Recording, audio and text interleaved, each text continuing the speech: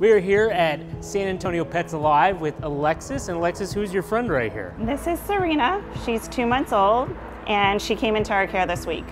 Tell me a little bit about San Antonio Pets Alive, what you guys do, and what's kind of the biggest need that y'all have right now? Yes, so many needs right now. Unfortunately, sadly, this year there have been many puppies and mom and puppies on the arriving at the city shelter, and they're ending up on the euthanasia list. And San Antonio Pets Alive is a last chance rescue for dogs and cats in our city. And we need the help of the community by fostering one of our animals. We don't have a shelter, and our fosters help us allow us to save hundreds of lives every single month. We also need adopters, anyone who is interested in adopting a dog, cat, puppy, or kitten, to come visit our animals and look at our available animals on our website. Donors, we always have a list of items, of supplies, where we rely on donations to provide for our animals, and also monetary donations. We are a 501c3 nonprofit organization and have to raise the money to care for our animals. And volunteers, if anyone's wanting to come hang out for a weekend and help care for our animals, volunteers are always welcome as well. So many things that would greatly benefit our animals. We have almost 800 animals in our care right now. When these dogs are adopted or the cats are adopted, what is kind of the medical things that are already done for the dog before somebody adopts someone like this? Yes. All of our animals are microchipped. They're spayed or neutered because we want to do our part to prevent additional homeless puppies, kittens from being born. This year has been really, really tough. And in addition, they're up to date on vaccinations, preventatives. If they had any type of medical illness or anything that showed up while they were in our care, then they were treated for it as well.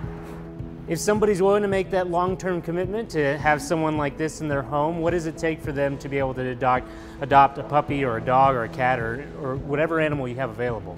Yes. In order to adopt, we do have an adoption application on our website, sanantoniopetsalive.org, and then you will talk to an adoption counselor. If you aren't sure of an animal, if you are interested in an animal, our adoption team can help you find the right fit.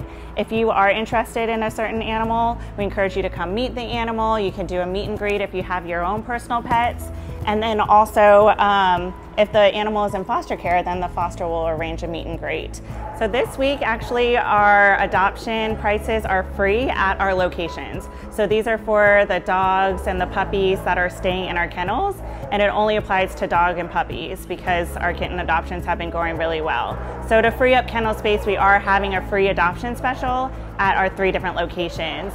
But the animals in our foster care, and when we don't have specials, it's $200 for a puppy, it's $85 for a dog that's 7 months and older, so an older puppy and older, $125 for a kitten, and then also for a kitten, $75 for a cat. So remind us again, if somebody wants to adopt or foster an animal through SA Pets Alive, how can they get in contact with you guys? Yes. So our website is www.sanantoniopetsalive.org. Our phone number is 210-370-7612. Also, we encourage people to follow us on our social media accounts, Facebook, Instagram. We post about when there is a code red, so to inform the community. We think it's important to educate the community about what's going on. We also do posts about our long stay animals that really need a home, a loving home. They've been in our care for way too long. And then different events. Right now we have a raffle going on, so ways to support our animals. In addition to encouraging everyone to come meet and visit with our animals too. We have 3 different locations, and those are all on our website.